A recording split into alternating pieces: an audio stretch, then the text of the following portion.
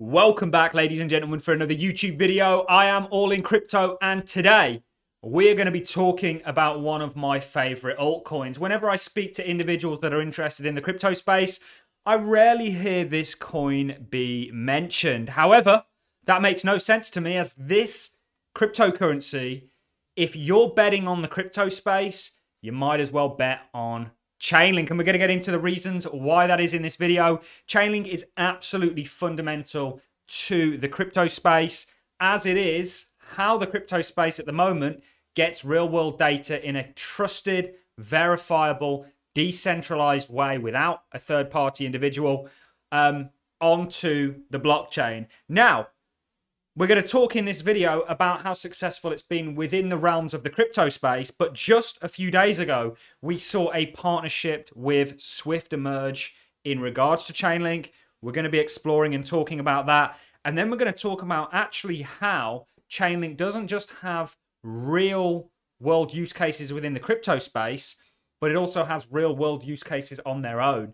And you guys will know that I ultimately believe we are moving towards a world where everything is tokenized. How are you going to trust that that token's value is what it says it is, or the data, the metadata, whatever it is correct? Well, this is where Chainlink steps in. And what's the price of something that is validating trillions of dollars and has already validated trillions of dollars worth of value, that is validating hundreds of trillions of dollar markets, like the debt markets, the bond markets, which are the debt markets, the housing markets, so on and so forth. So I don't want to get too moon boyish, but I'm nothing short of excited on Chainlink, and I think you guys should be too. And hopefully by the end of this video, it will all become very apparent. Let's start with a clip of Sergey talking about Chainlink and why it's so important. Tell us about Chainlink and the, projects that you've got going, hundreds, over 1,000 projects, and the Oracle network. What is that? Sure, absolutely. So the Chainlink network has processed over $7 trillion worth of transaction value, and it's powering the vast majority of DeFi by providing it various key inputs such as data, automation, random numbers. Basically, it's an infrastructure that makes more advanced smart contracts possible. And so far, it's been very successful. It's the market leader in what it does, and it's been responsible for enabling DeFi to grow to where it is, and various other sectors of the blockchain economy like gaming and others have also rapidly grown because of Chainlink's ability to provide key services. Big deal, ladies and gentlemen. Not only DeFi, the sort of GameFi sector, when we talk about metaverse, Chainlink has such a massive use case that it actually at the moment is the main competitor filling. Chainlink literally has a monopoly on the Oracle space within crypto. It has so many use cases to fill in that it's filling at the moment, but it has infinitely more coming around the corner. Remember what I think is going on here again, guys. This is a technological revolution that is going to change the world. And Chainlink, if you're betting on crypto, you're almost betting on Chainlink. It is that much of a big deal.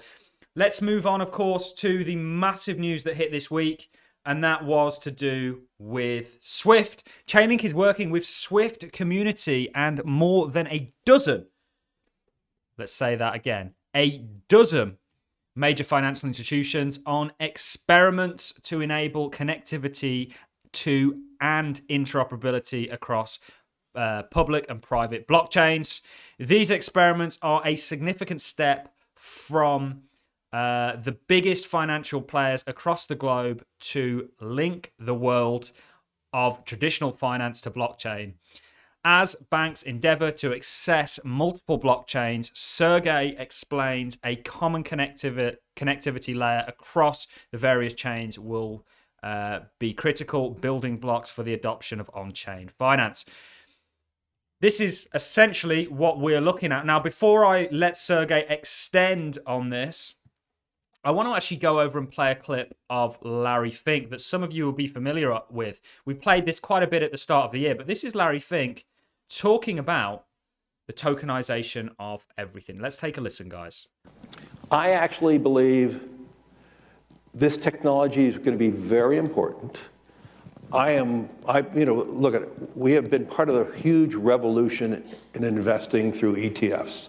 We believe that ETFs will be changing the whole way we invest. Many people still use it as a means, well, people are investing it for indexing. No, the majority of people who are putting money in in ETFs are active investors that are buying exposure. The entire bond market is being transformed as we talk right now. I believe the next generation for markets, the next generation for securities will be tokenization of securities. And if we can have that distributed ledger that we know every beneficial owner, every beneficial seller, we all have our code of who's buying, who's selling, instantaneous settlement. And think about it, it changes the whole ecosystem. Listen, there's big deal, ladies and gentlemen. Forgive me for that ad popping up. You know, this is huge. This is really what we think is to come in the future. And Chainlink is potentially going to be what facilitates data, accurate, decentralized, trustable data for this entire ecosystem to work. We can already see Swift trying this out. And ultimately, Chainlink is going to be that bridge from the traditional financial world in the same way that it's the bridge from the real world into the blockchain world. Chainlink is going to be a massive player, ladies and gentlemen.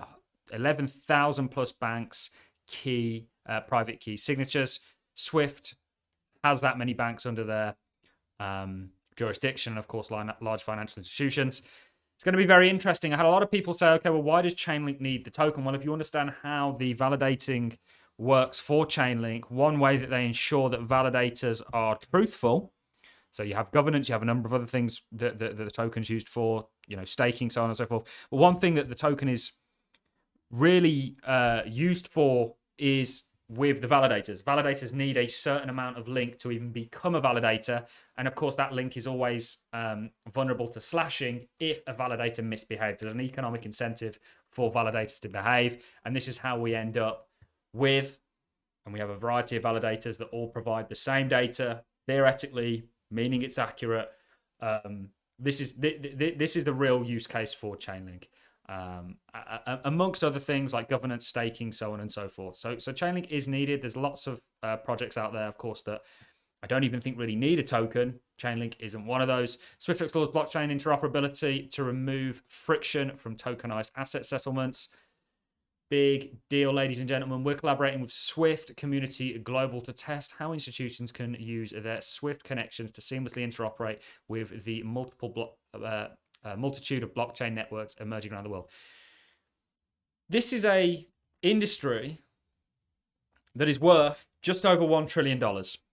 There are, in the derivatives market alone, $300 trillion plus. I think it's more like $600 trillion. Derivatives market, securities market. In the bond market, there's $300 trillion plus. If you look at even currency markets, there's a lot of money out there. If you look at balance sheets, there's probably thousands of trillions of dollars out there in terms of value. Obviously, it's not all dollar, but represents, you could say. And this industry is $1 trillion, and it's going to change the world. Just think about that, guys. It gets me very excited. Hopefully, it does the same thing for you. Let's finish things off. We'll finish things off with a little bit of price action, looking where the price of Chainlink is today. But let's finish things off with listening to a clip of Sergey himself talking about the banking sector, what's going on with Swift. This is an old clip, but became very relevant all of a sudden. And Sergey, I think, really is a pioneer in the space. So let's go ahead and play this clip, guys. So as a multinational, you're going to have many different counterparties coming to you in many different environments. There's going to be derivative-specific chains, equity-specific chains, trade finance-specific chains. And then that's even going to vary based on geography. So in each geography, you might have a different flavor of those vertically focused chains. And this means that banks will need to integrate with many different public, private, and consortium chains in order to conduct the transactions that they're used to conducting outside of them.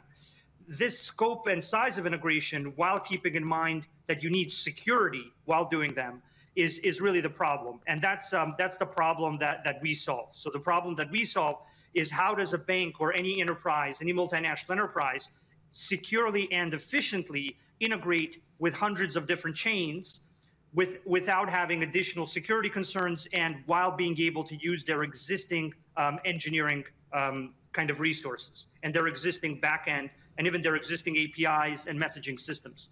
So I think the big limiting factor is integration and secure integration, which is what we spend a lot of time and a lot of late nights working on.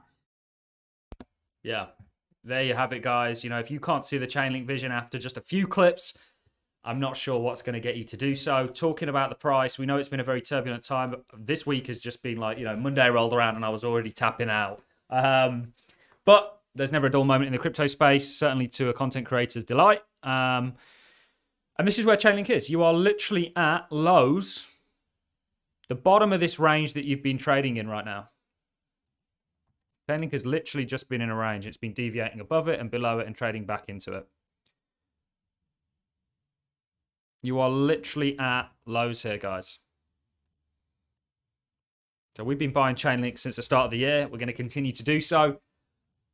We did speak about it in yesterday's video where we looked at 3 altcoins, not just the one, but Chainlink really deserves its own video because it is such a big deal.